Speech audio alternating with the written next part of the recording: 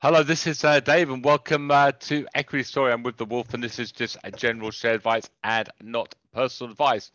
Wolfie, it's all about what's going on in America at the moment. It's all in the news, and you know, if I go to the obviously the Nasdaq looked terrible on Friday. The Dow again looks like a bit like a start of a falling knife. The price action looks absolutely terrible now.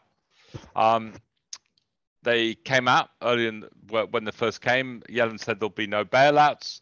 Apparently, if you've got $250,000, you will be you will get that money back. However, this morning there's been a change of sentiment from the U.S. government. What's going on, Wolfie, with the SVB bank? And this is the second biggest bank fail in American history. Is that correct? Yes. But when you look at back how it was back in the day in the GFC, size-wise, it's much smaller, right? And much more, I suppose, tech-centric. So a little bit different, but it is the second biggest on record, right? So if you look at that, yeah, it's scary for sure. And there could have been fallout, but the Fed straight away, trying to contain, trying to not have panic. Depositors withdrawing money, because that's really what brings everything down when everyone wants to withdraw at the same time. That's when things fail.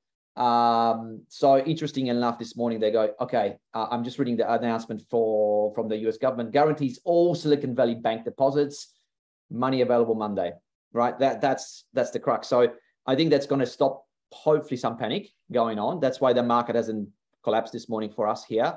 It will be interesting to see how the market reacts in Nasdaq and the US. Well, the US futures are running on that. Okay, that's good. So that's a good thing. And there's another bank, I think they also Fed said we're stepping in. I think Signature Bank, much smaller.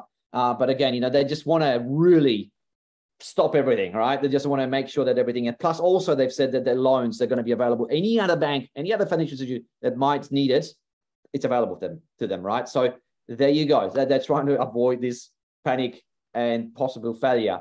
So from that point of view, yes, okay, that's good. But okay, so what's the fallout? So obviously we've got a lot of companies that have got a little bit of deposits in there. Even good old Mark Cuban, the big investor, has said, I've got some money in there as well. What do we do? But so hopefully that should alleviate some panic. But you know what, from my point of view, I'm thinking, Dave, is this a good thing or a bad thing? And I'm thinking this is a good thing. It might actually, first of all, scare a lot of investors, right? Going, oh, well, maybe we should, not be exuberant, maybe slow down. Maybe it will curb some inflation as well in this. And maybe it will start thinking about the Fed going, well, maybe we should stop raising the interest rates, just have a look what actually, how it's going to work with wherever we've done already. So I think maybe this is like a circuit breaker. Give it a bit of a pause for everyone, saying, okay, we've got a problem here. And this has been caused by high interest rates, correct? Yeah, well, the high interest rate was a factor of obviously having the bank getting into trouble, right? But then, of course, the trouble is when all the depositors withdraw the money straight away from the one guy. That's what brought it to its knees. But yes, the interest rate absolutely was the trigger to get this bank into trouble because they've made the wrong bets on interest rates and so on. So overall, definitely a problem. Definitely, I thought without this bailout this morning, we'll probably see a bit of volatility coming through over the next few weeks, and there could have been panicking going on a little bit going on in the US, but that seems to be stopped now. What to next, right, Dave? So what happens next? I don't know. We're going to have to follow the markets. From my thing, I think I'm just going to sit back and just see how this all goes on for the next few days. And yeah. So does this make inflation worse?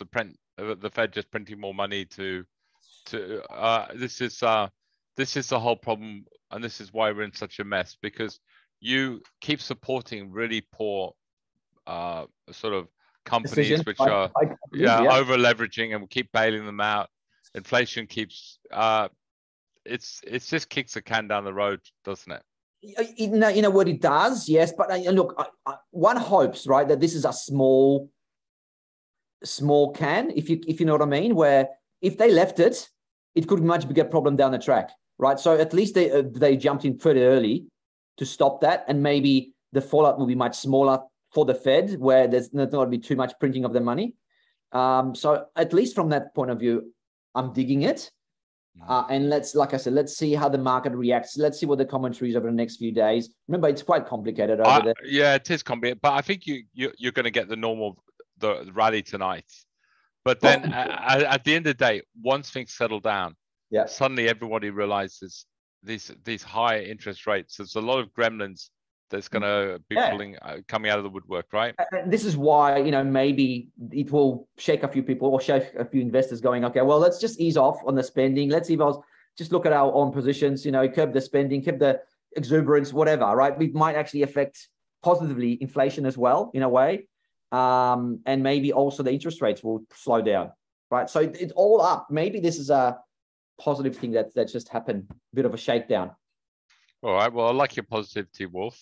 It's always good to see. And listen, at the end of the day, like you said, the market's not too bad. I mean, the futures we're down 3%, and at the moment we're not far off. Positive. Yeah, well, down 0.5%, which is we'll settle for that, Wolf. Yeah, exactly. That's positive when we're down 3% before the market starts. All right. But again, breaking trend at the moment, so we need to see some recovery there. I still think it'll be volatile, Dave. So I think that's the main thing here for me. I still think it's going to be volatile, but it's not as going to be a crazy like I think it could have been, right? Oh, all right. Listen, there's a lot of sort of capital raises today, and I don't want to harp on with them, so it's all a bit boring. But I mean, we saw Car, holding up actually pretty well, Wolf. Not looking. Well, just to give you an idea from car sales, the actual capital raise was at 1995, right?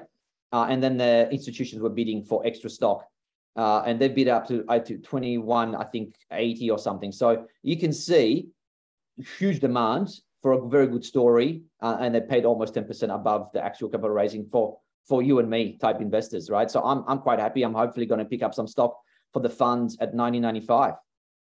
All right. Again, BLG, that's another raise, and obviously, you can understand why they've hit a bit of resistance, not going any higher. Good time for them to raise. DUG holding up reasonably well, Wolf. Not looking too bad. Again, I think another company that could have been affected by the SVB fallout. And I think, they were down a little bit more earlier, and I think the news from the Fed has just helped support the share price. So calm the nerves a bit. Calm them, definitely. I mean, if you actually look at that, they're trading at 0.85, and they didn't do too bad. They've only been as low as 0.81. Big Tin Can, any news there? No, look, just another update from the company. Look, it's just not for me. It's just a struggle street, isn't it, for these guys? So we've always said it's not for us. It's only a trading stock, and it hasn't been a trading stock for a number of months. Now, MEK, a little gold play. Obviously, you said get out of it when it broke trend. What those results didn't look terrible, Wolf. But not good enough to push it back up there. That's the problem, right? So why get back into it? Why be in there?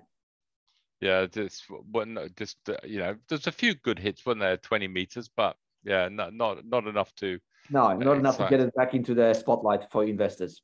Wolf, NEU, again, we keep laughing about the share price action, but again, it looked pretty good 2 weeks ago. What's wrong with that? And they got FDA approved. But we've got our egg on our faces, Dave. This is obviously, a company that's kicking goals. FDA approval today, so huge moment for NEU. Well done to them. And for the end of the day, I'm happy for them. I'm happy for the whole sector.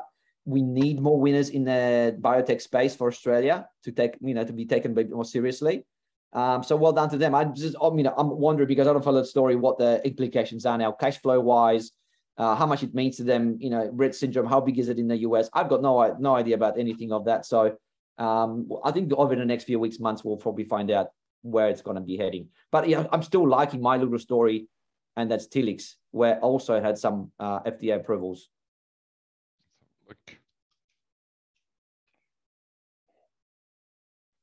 I was looking to them. I can't remember. God, let's not quote me on that. I don't want to have more egg on my face. Well, I don't think they did get any approvals, Wolf, because they've got some cash flows out of their product. So I think it's in Australia, from memory. Right. Okay. Are you telling us? Oh my God, I can't get this wrong. I can't get this wrong. I'm going to look like an idiot. Right. Go on. Tell us what's this about? Because they're down 2%. No, don't worry about that. There's no announcement. It's just, for me, I like the TLX because of the cash flows. They're improving cash flows with the products that they've got. So I'm quite happy. All right. Anyway, PSI. We put this on as a buy. It hasn't sort of come through yet. Yeah. What's going on there? The announcement was two things, right? One was they completed one of the acquisitions they've had, and the other was a new acquisition that they've just made. So, again, that's how these guys grow. AUB, PSI, SDF. A lot of the growth is through acquisition. So for them, looks all right, Dave. I'm still holding this. If I'm in this, I'm not selling this at all. Okay, and now this is one story that we spoke about earlier, which I do think sounds really interesting. Is LAU?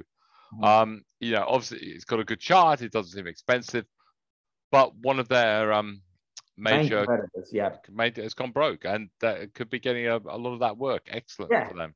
So because the main competitor gets broke, it's someone who's got a feeling to do their job right for the stuff that they've had.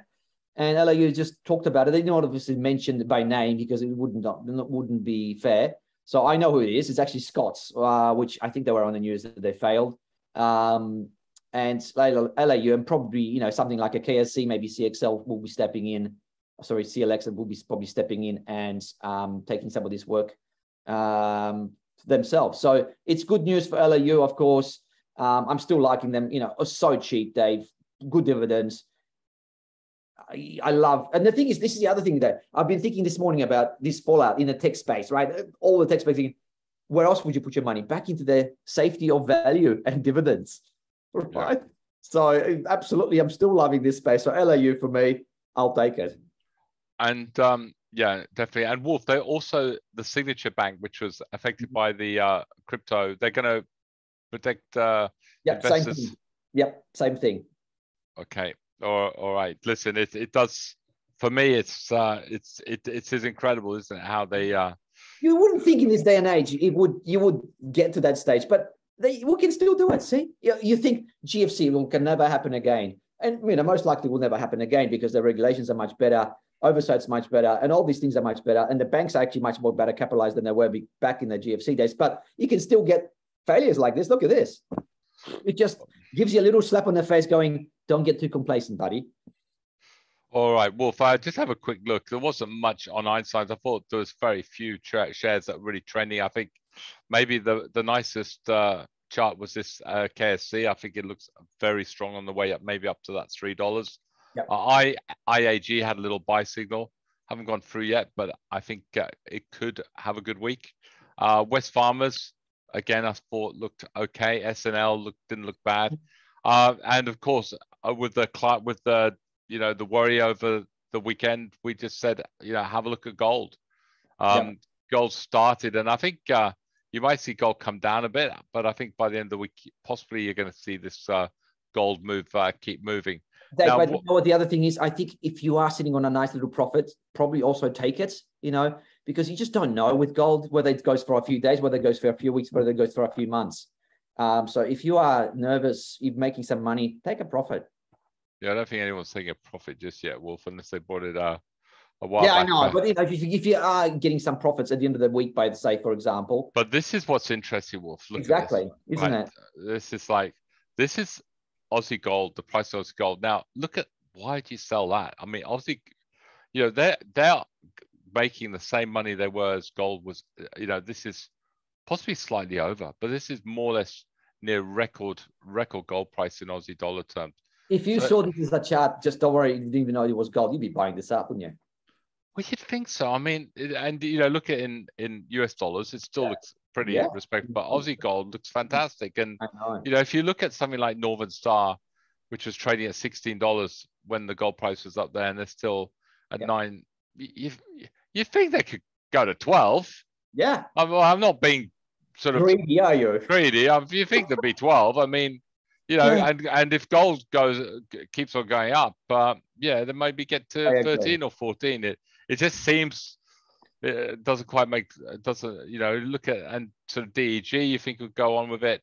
PRU is slightly different because it's sort of, obviously it's in Africa, and it doesn't have such a, it's not such a line to the Aussie gold price, more the US dollar gold price, but BGL and obviously Newcrest. So all these, I think, are well worth having a look at this week. And Wolf, when did gold have the most amazing run ever, between 2008 and 2013? No, put the chart on. Let's have a look. Yeah, I have to. Yeah, I haven't got it back that long, but if you, fair enough. No, well, if you hold on, I'll I will hold on, and I'm just going to quickly refer back to this morning, what's actually happening. So, look, like I said, it's not bad, is it? I mean, we're looking so ugly this morning, and we're down 0.64, and you know, it's still decently down 45 points, but it could have been disastrous this morning. So, I'm okay with it. And we've got our favorites doing okay. LAU is up, XRF is up, IGL is up. So some of the stocks that we follow doing all right. There you go. Well, there's a monthly, so you can see how well gold did really from 2008 2010. Had a really lovely move over that period of time. And you know, what was that period of time? GFC, collapsing banks, collapsing infrastructure. People get nervous, they go to gold. So if we see more of what we're seeing, gold could keep on going. Yep. On that note, Wolfie, no buys today, but you know, it's that sort of week, Wolf. It's going to be, you know, unless we see an absolute. Very interesting. Yeah, it's going to be an interesting week, but unless we see an absolute gem of a buy, possibly, maybe the most interesting one would be LAU, but we're in it anyway. You know, if they're going to pick up a lot of work from Scots, you know, long may that continue. It could give that stock a real bolster. So, you know, if I was going to buy a stock, I'd be looking at LAU. I'd look at KSC, which is maybe a similar business, correct?